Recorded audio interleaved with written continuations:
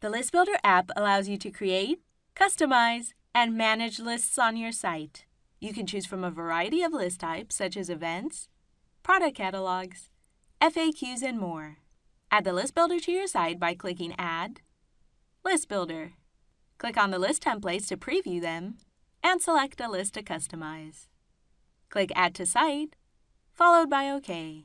If the List Settings tab does not appear, right-click on the list and select Manage Items to open List Settings. If you'd like, you can reorder your list items by clicking on an item and moving it up or down the list. Now, click Edit. Here you can add an item to your list, duplicate it, or delete it. Under Title, enter a custom title. Keep in mind that the title is a required field. Continue editing the fields and note that the fields may vary based on the list type. An existing or added field that displays a link icon such as this can be linked to any one of these options. You can add a new field by clicking on Add Field to All Items, select from any one of these options, enter a custom name, and choose the location of the field. Click here to change the default image or to create a link to your field. When you're done, click OK. Keep in mind that the field was added to all items in your list.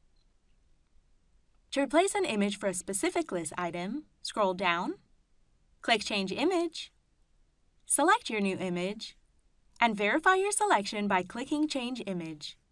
You can also rename your image here, which will help your SEO. Now, you can customize the design of your event photo field by clicking on the Design tab and clicking Edit next to Event Photo. You can rename a field or delete it. Keep in mind, deleting a field will remove it from all items in your list.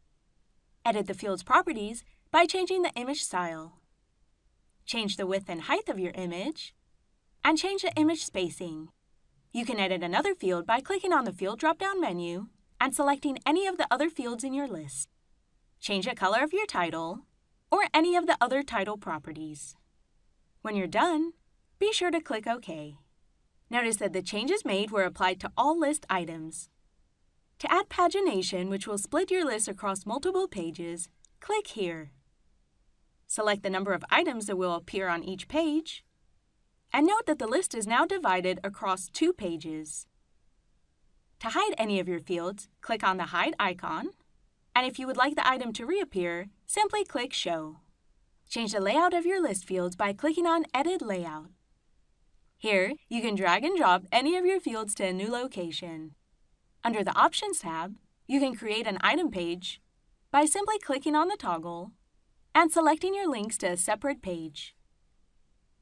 To learn more about working with item pages and multiple lists on your site, please visit the List Builder section in our Learning Center at Wix.com.